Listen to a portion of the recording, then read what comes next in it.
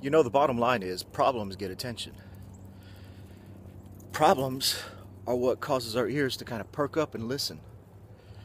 Tell me the last time the evening news started with, "We want to start out tonight with some great news." No, they don't do that. They wait till later in the broadcast. If it's a 30-minute broadcast, they're telling the news, first 20, 25 minutes are going to be the problems, the pain, the aches, the heartaches, the things that are going on in the world.